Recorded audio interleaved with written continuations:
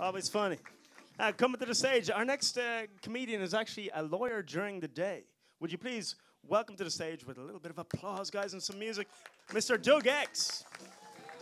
There you go.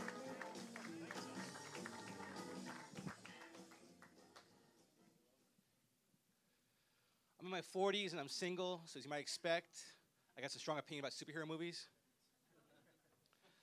Like, Marvel's really killing it, put a lot of movies out, like Infinity War, Endgame, and my opinion about it is I really like Deadpool 2.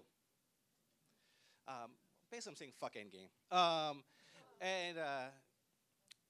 Whatever. All right, but because time machines should not be integral to the plot. All right, time machines should be reserved for like frivolous activities like Bill and Ted's Excellent Adventure.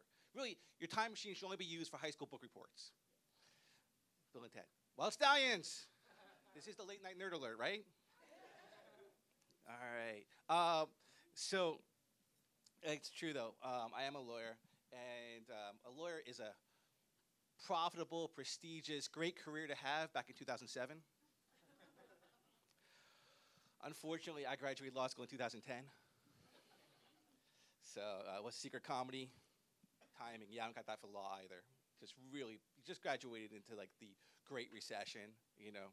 The first year I got there by 2007, there was like 150 employers came to there. 2000, when I graduated, there was like 8 employers, and 4 of them were like the public defenders. So I did get into a career in criminal law. And like I said, I didn't do it for the money because there's not much money in law these days. But I did it because I have passion, a belief, even a calling to keep drunk drivers on the road. You're welcome. Drink it up, people. The more you drink, more clients I have.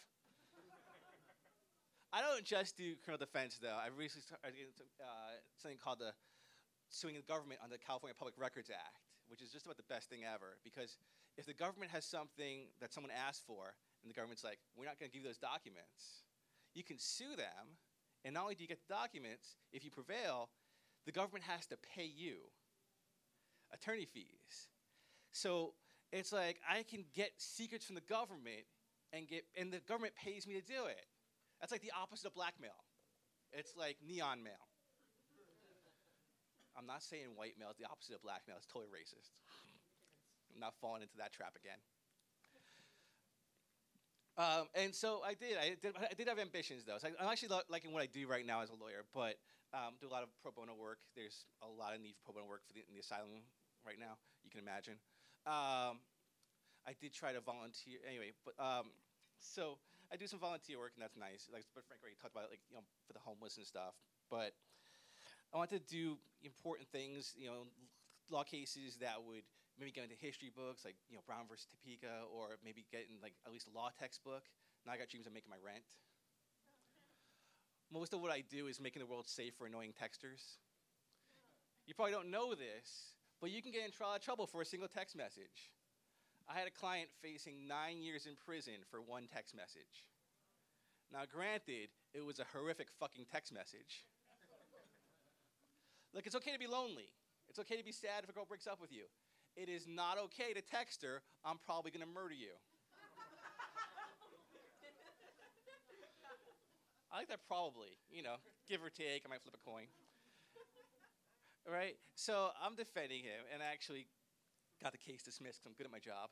And, but the problem is, under California law, that's called a criminal threat if it has a certain amount of specificity. You can't say something straightforward like, I'm going to kill you. So what you need to say, to interject a little ambiguity, is something like, there's a small but statistically significant probability something horrible is going to happen to you in the next 3 years. Or if you want to get a little bit more obscure, a little more recherche, a little more nerdy, you might say something like, vis-a-vis our recent breakup, your existence resembles that of Schrodinger's cat. Give it a moment. And that concludes the quantum physics section of our set tonight. Now, in LA, we can be pretty shallow. I mean, not Orange County shallow. We can be pretty shallow. And there's a tendency to judge yourself on the quality or the attractiveness of the person you're with. And that is a horrible way to judge yourself. I mean, not you, sir, you're doing great, but But yeah, that's got really awkward. Let's not deal with that. Let's pass on. So, work with me, guys. Anyway, so the way to judge yourself is that's not because it's shallow, because it's inaccurate. If you really want to judge yourself by the guy she leaves you for. That provides you a really accurate level of how you're doing. Like, she leaves you for a guy who just stole a screenplay, just got $1 million in the bank. You're doing all right. You're punching your weight. If she leaves you for a homeless drug dealer, you, my friend, have some work to do. Full disclosure, I've been left for a homeless drug dealer.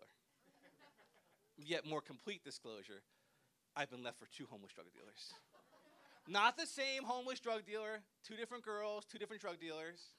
There's not some homeless drug dealer just following me around being like, hey, this got a new girl. This is great. Hey, baby doll, I got some new kush. Anyway, that's what I said for tonight. You can find me, DougXComedy.com, DOUG, letter X, comedy.com.